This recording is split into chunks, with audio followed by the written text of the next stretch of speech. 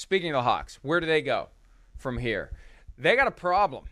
I mean, what do? Drew Lock's not your starting quarterback, and you may as well have a billboard in front of your facility. We're going to be looking at a quarterback in round 1 of the draft. Go ahead and leapfrog us. I don't know what they do. And, Chris, I won't be surprised if they get in the Deshaun Watson conversation. They got all these extra trade assets now. Doesn't that make sense? Doesn't it make sense that they would jump right in to Deshaun Watson immediately?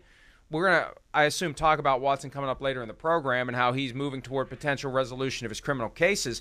But if you're Pete Carroll now, you got all this stuff, you become what the Broncos were as of yesterday. You're looking around. Yeah. You're looking to see what's out there. You've got the potential to go get yourself a veteran quarterback.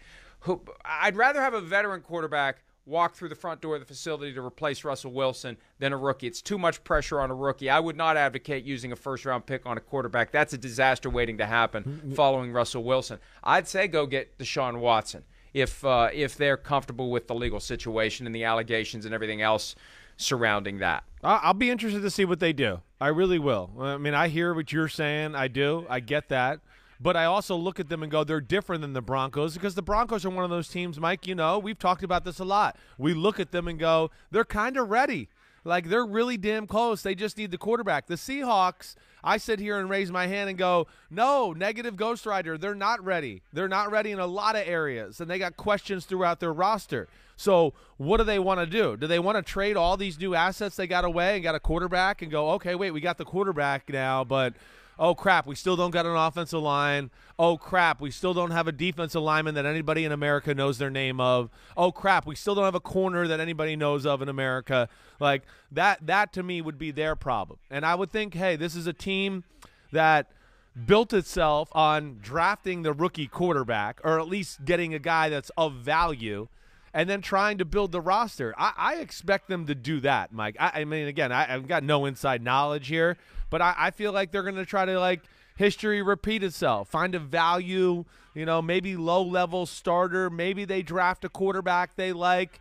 There's not going to be pressure on it, but I think more of the focus will be building the football team because you look at it, there's questions across the roster everywhere. I mean, almost every position on the team, other than the 2 wide receivers, you go and the linebackers, with Wagner and Wagner, he's still a free agent. They got Jordan Brooks. They got so many questions. I just don't think they'll do that. I don't. Yeah, they whacked Bobby Wagner yesterday. That's so right. They have no one left from their Super Bowl 48 championship team, a game they won against the Broncos. So it is amazing. I mean, it really is crazy how things have fallen together for the Broncos and are falling apart for the Seahawks. They have a long way to go, and they were able fairly quickly to put a championship caliber team together when Pete Carroll and John Schneider arrived in 2010. By year 3, they had the pieces in place, and by year 4, they were a Super Bowl championship team. Now they're starting over again. Now they're typically drafting low in round 1, which is one of the reasons why they're not getting the best of the best players. Look back to 2010 when they had 2 picks in the top half. They get Russell Okung and Earl Thomas. Then they start drafting later and later. I remember Bruce Irvin was a surprise as the 15th overall pick in 2012. My God, It's been 10 years since Bruce Irvin was drafted. Isn't that crazy? Holy crap, we're getting old. Yeah. But in well, I've already been old. You're the one who's getting old. You're an old timer. In more recent years, swings and misses for the Seattle Seahawks. Oh, and the Jamal Adams trade that resulted in 2 first-round picks being sent to the New York Jets. So it's a challenge. We'll see what they do with them. Like you said, we'll see what they do with them because they built a dynasty off of great picks, like you mentioned, mid-round picks, Cam Chancellor, Richard Sherman, Michael. I mean, they got Michael Bennett in free agency, but all those guys for the most part, that team was full of 3rd and 4th round like superstars. And then it's faltered the last few years to what you're saying. You're right. They haven't killed it in the draft by any stretch of the imagination. Pete got in my ear and said, maybe they reached on some of those guys. Yeah, they definitely took some guys that maybe were off the radar a little bit for most teams as far as when they picked them. They were going to be a little farther down. They liked them. They went with it. Didn't work out.